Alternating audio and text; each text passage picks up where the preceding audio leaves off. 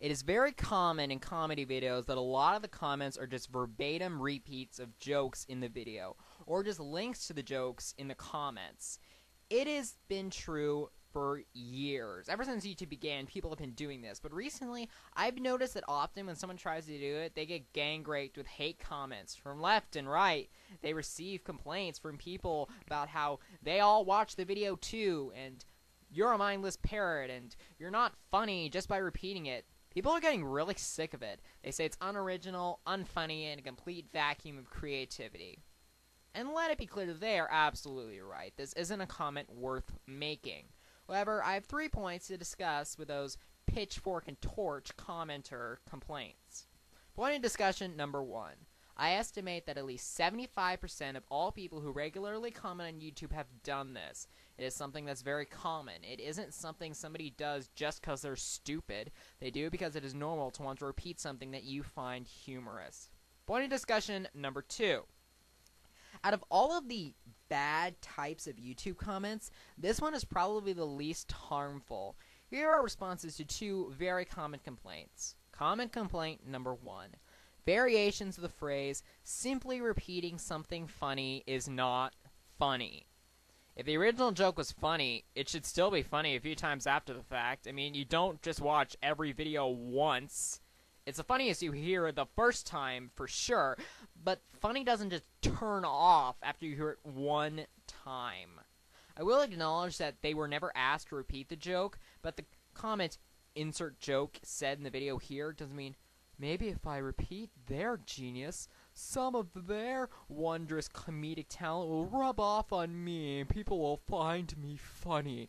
It means I'm acknowledging that insert joke said in the video here was funny. Common complaint number 2. Variations of, you're spoiling the video. This comment doesn't hold up as an argument for 2 reasons. One reason being that people, typically read the comments after watching the video. And 2, the jokes usually don't make sense out of context because they're just saying a line. So they don't spoil much. Even if they did, if you would have laughed at it in the video, you should laugh at it when it's in the comments. Point of discussion number 3. Just complaining about it isn't doing anything. See that? That right there? That is the flaw in the plan. Just replying negatively to the comment isn't making it go away. If anything, you're just giving those comments more views because people will be curious about what the first comment was. Even marking it as spam doesn't help because people can still see it if they want to, and just like before, people will be curious about what got everybody's panties in a twist. However, if it really bothers you that much, and you really want to clean this filth from the sacred temple of intelligence that is the YouTube comment section, I got a plan for you. Pay close attention and take notes if necessary. Step 1. Find a commenter who does this a lot. Step 2. Stalk them on the internet until you find out where they live. Step 3. Take a bus there. Don't drive there as that will involve a traceable vehicle. Step 4. Murder them. It's best for this to not lead back to you, so I would recommend waiting for them to be alone, lethally injecting them, and disposing of the body. In my past experiences, I found that really good, reliable locations of disposing of corpses is the intake pipe at a local power plant, the meat grinder of a blood sausage factory, and the wheel well of a plane that's going somewhere not on this continent.